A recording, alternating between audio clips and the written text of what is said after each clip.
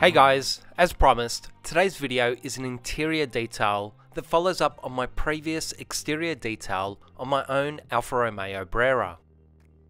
Now as a pre-warning, I'm letting you know right now that it's not a badly soiled or dirty interior simply because I don't let it get that way. So if you're looking for a disgusting interior transformation, this won't be the video for you. But if you are interested in knowing how I go about performing an extensive and thorough complete interior surface clean both safely and methodically, this may be the video for you. On average, I give my Alfa this same thorough clean every year or two, which actually plays a large part in ensuring that it stays in this condition all year round, with just some very basic occasional maintenance comprising of a vacuum, light dusting, and an interior wipe down, and really nothing more. And although the interior really doesn't look all that bad, you'll hopefully see at the end that there'll still be quite a noticeable difference once all the trims and materials are deep cleaned and rejuvenated to an almost like new condition.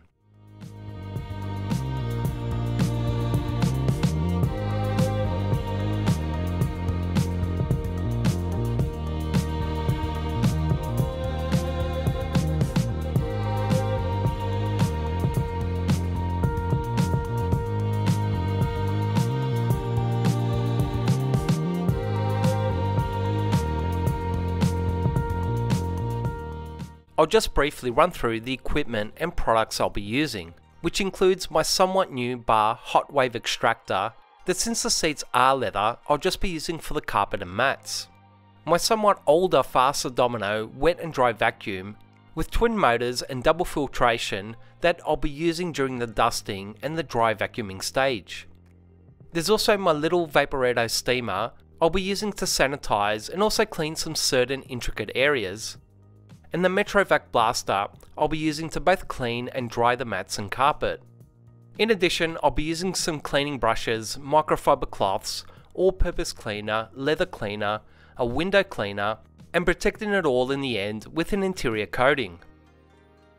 Now whether it's my own car or a customer's car, I always start with a pre-inspection to gain a better understanding of the interior's condition. So I'm looking at things like the existing level of dirt and grime, and if there's any areas that may need some extra attention or a different approach. I'll then remove any personal items, the car mats, and any rubber or plastic inserts that may get in the way or are better cleaned separately outside the interior.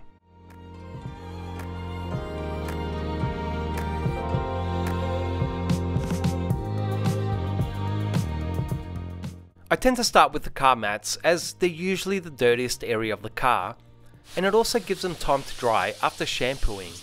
Though I'm starting with the parcel shelf here, using the Metro Blaster to clean it, and also a soft bristle brush to help loosen and dislodge any stubborn particles.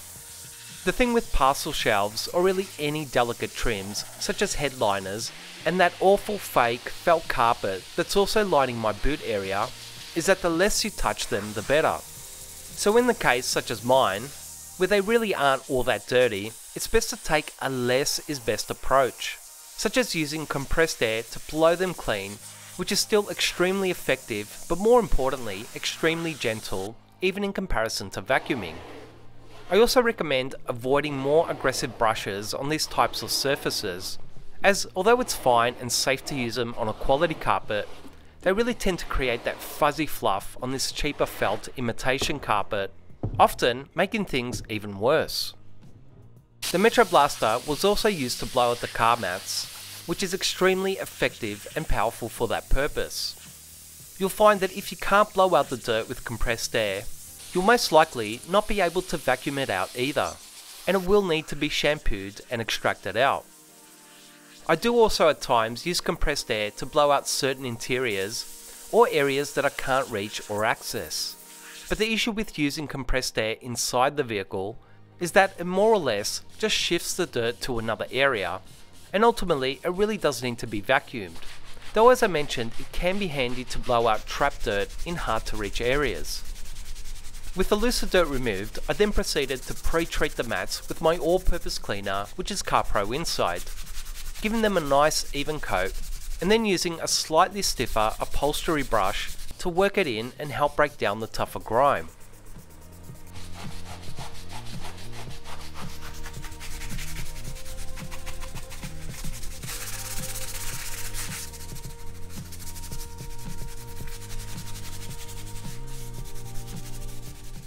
This was followed by injecting hot water into the mats with my extractor while sucking it up at the same time. The benefit of a true hot water extractor is that it really expands and opens up the carpet's fibres with its heat, allowing for a more thorough clean without the need of using more aggressive cleaners. And with my bar extractor in particular, it does heat up the water up to 90 degrees Celsius, so it has the added bonus of killing most bacteria and sanitizing the carpet or fabric at the same time.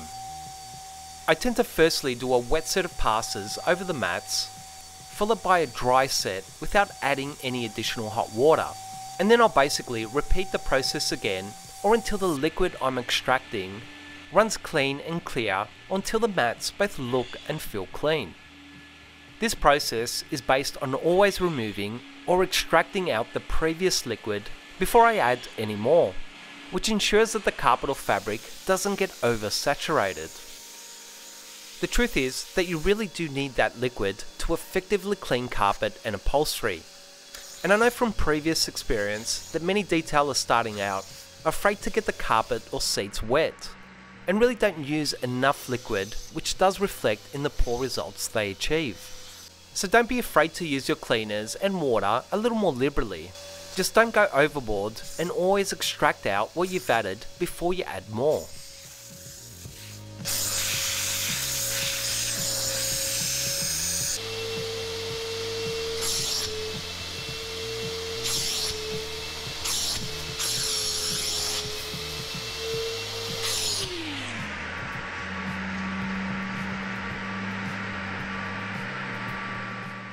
Once the mats were thoroughly clean and restored back to that rich black shade, they were blown out with the Metro Blaster's warm air to speed up the drying process, before giving them some contrasting brush stripes, and then placed aside to fully dry.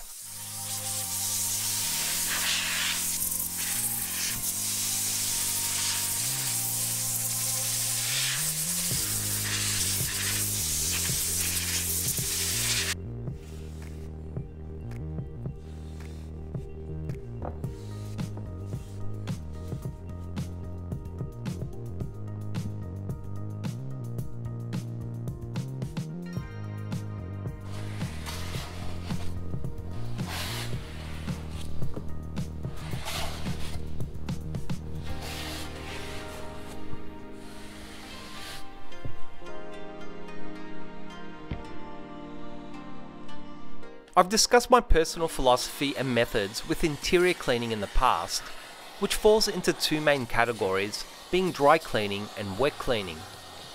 Now it may be tempting to sometimes skip the dry cleaning part and move straight to the wet cleaning process with your interior cleaners, as ultimately it is more effective than dry cleaning and a lot quicker than doing both processes. However, you need to consider that most of the dry and looser grime is dirt and dust particles, that when you introduce liquid to them, you're ultimately creating mud that does in fact have abrasive qualities and will scratch your interior surfaces, which does lead to them becoming dull, worn and damaged over time. So using a more gentle approach, where you firstly remove the majority of that looser dirt and dust before you introduce any liquids of any form, will in fact help preserve and maintain your car's interior trims looking like new for so much longer. I tend to work an area of the interior at a time in a top to bottom approach, with my brush in one hand and my vacuum nozzle in the other, sweeping the dust directly into the vacuum as I go. Once I get to the carpet, I'll also give it a vacuum at the same time before moving on to the next area. This is really the main dry cleaning process, which is basically dusting and then vacuuming the entire interior cabin, which is basically preparation for the wet cleaning process that will follow, though I'll always give the cabin another quick final vacuum at the end, as there will always be more dust and particles that will be dislodged as I continue to clean. Now in the boot area, I'm just going to vacuum, as it really doesn't need to be extracted, and as I mentioned before, the less you touch these cheaper felt carpets, the better. However, when I first purchased the car, I did in fact shampoo and extract out the boot, along with every square inch of the car, that was also steamed and completely sanitized. The truth is that I've done this process on every car I've ever bought, as I really can't enjoy being in that cabin until I know that every last bit of bodily fluid or grime from the previous owners has been completely removed, and that all the surfaces have been completely sanitized. I know that most of it is just for my own mental well-being, but it just feels so nice and comforting to know that the interior has been completely reset. Not to mention that it always just looks so much nicer and more vibrant when it's done right. Apart from dusting the seats, you'll find that most of the dirt particles love to settle in the tight seams. So using your fingers to push down and open up those seams with your vacuum nozzle in place will work very well at removing that trapped hidden dirt. I'll also be folding the seats up and down to get in every tight area around the cabin, and lifting and opening up all the various compartments to ensure that the dirt has no place to hide.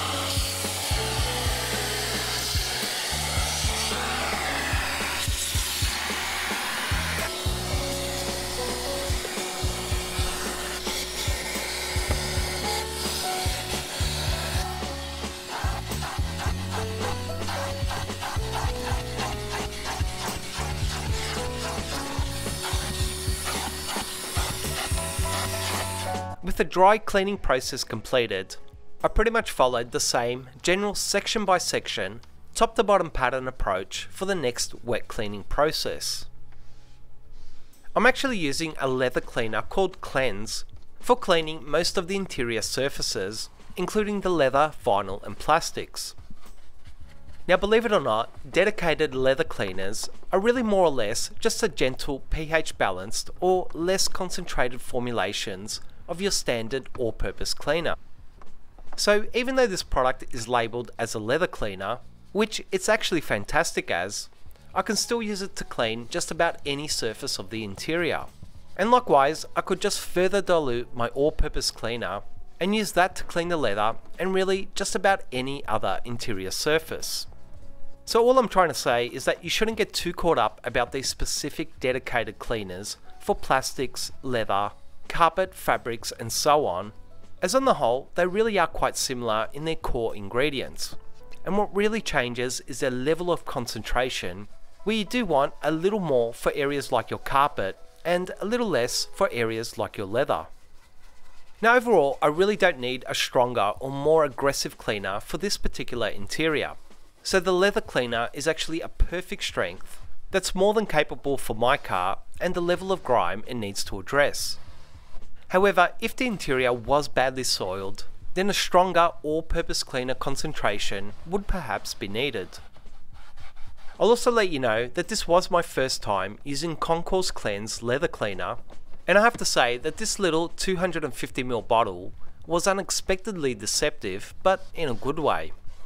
I honestly thought that 250ml wasn't going to be enough to do the whole interior from top to bottom.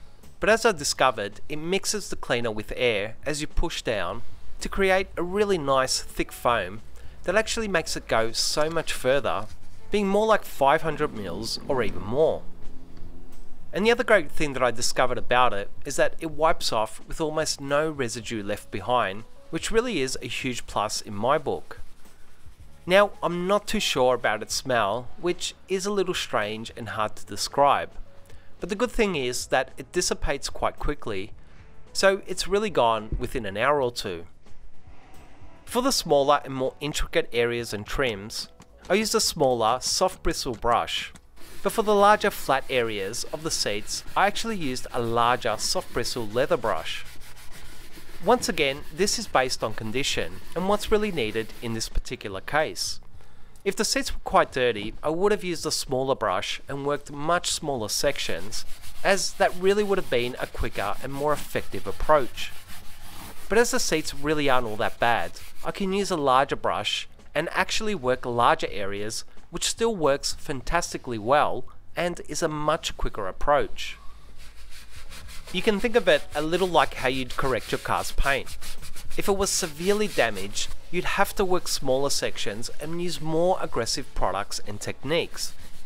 Whereas if the paint's not all that bad, you can use lighter pads and compounds as well as work larger sections, at least in general.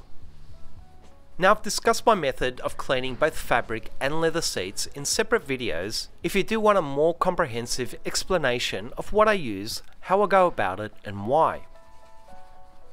In the end, just about every surface of the cabin was cleaned using this method and product, with the exception of the glass, instrument screens and carpet, which I'll be cleaning separately. Now, unfortunately, I do seem to be missing some footage that was most likely due to my camera battery dying at the wrong time, which was pretty much me using the steamer on a few surfaces, including the headliner, air vents, and a couple of other intricate areas, where steam was used to both clean and sanitize the surface. But apart from that, the majority of the cleaning really was using the leather cleaner on the small interior brush and treating every little surface as my mind went into automatic mode, as it's something I've done so many times and it's kind of therapeutic in a way, especially when you're not on the clock and just detailing your own ride.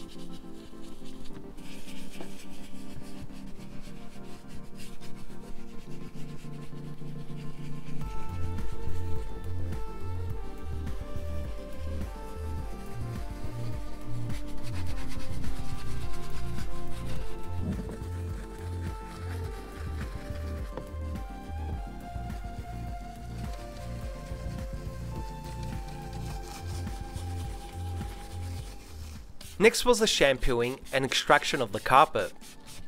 In all honesty, it really was the very same method I used on the car's mats, with the only real difference being that you need to get into some awkward positions and always change up your technique to adapt to each and every car interior. So the carpets were given the same pre-treatment with CarPro Inside all-purpose cleaner, which was brushed and worked into the carpets prior to the hot water extraction.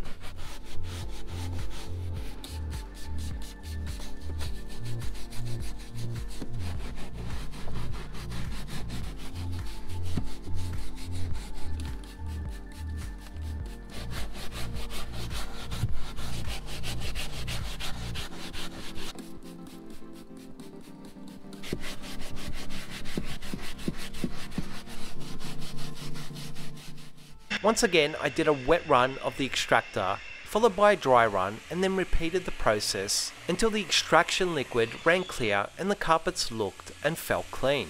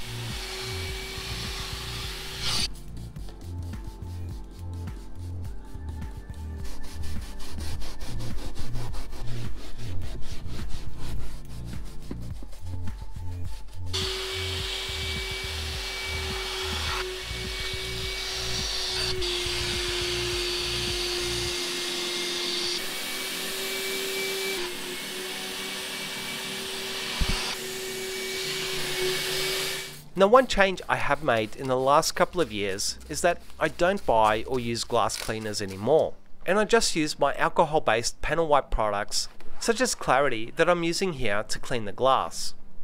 For me personally, these products, including CarPro Razor, just work so much better than any dedicated glass cleaner I've ever used in the past, and I've honestly almost tried them all. The other thing I changed is that I'm actually quite liberal and generous with the amount that I use, just like when I'm doing my final IPA wipe down on the car's paint.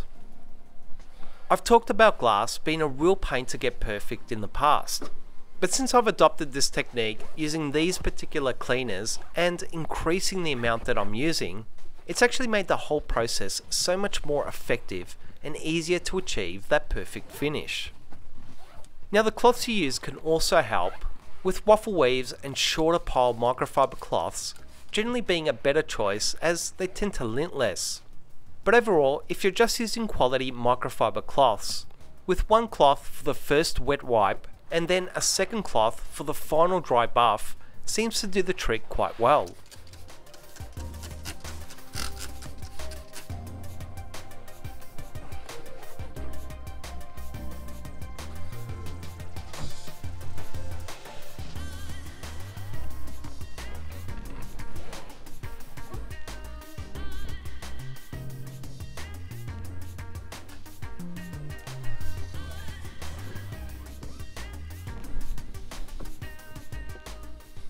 So with the interior now completely clean, it's time to lay down some protection to both help protect and preserve the interior surfaces, as well as make them so much easier to clean and maintain in the future.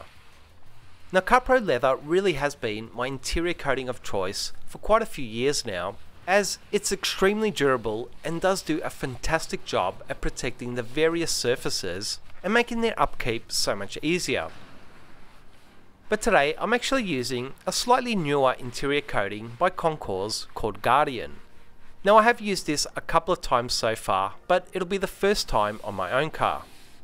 Now overall, it really couldn't be more different to CarPro leather in its application, look, smell and consistency, as well as its finish, which I'll run through right now. I personally like to use it with a foam applicator and start off by adding a little more to the pad to get it primed. The greatest thing about Guardian is its super easy application, and what's more, it doesn't have that off-putting solvent smell, but rather a light leather smell that I actually think is quite nice. The only thing you really need to do is just ensure you have a nice even application and add a few more drops as you move on to the next section. And although it really is sold as a leather coating, just like CarPro leather, you can really use it on almost all interior surfaces, such as leather, plastics, vinyl, metal and even wood. Now overall, you'll find that it's pretty much a self-leveling coating, so you really don't need to worry about wiping or leveling it down, as long as you do apply it to a cool surface and out of direct sunlight. But after about 20 minutes or so, which should actually be more than enough time to do a whole interior, as it's just so speedy to use, all you need to do is wipe down any excess product with a clean cloth and you're done. But as I mentioned, you will find that it pretty much self-levels without any streaks or patchy blotches, and it really is such a pleasure to use. The thing that also really impressed me about it was the finish. Guardian leaves a truly matte finish that won't add any gloss at all to the leather or trims, but at the same time it does add richness and saturation to the leather and trims, just making them look new and vibrant again. Now, I haven't used it long enough to give you first-hand results on durability, but so far it's been holding up extremely great in the last couple of months I've been testing it. And it's claimed to last up to 12 months, which would be fantastic to see, as it's really ticked all the other boxes so far. I'll leave you with the rest of the footage and the final shots of the car's interior, which I don't think the footage does true justice to how great the interior looked at the end, which I think was actually better than the day I bought it over 6 years ago. As always, thanks so much for watching. Please like, comment and subscribe to this channel to show your support for these videos, and I'll see you guys soon.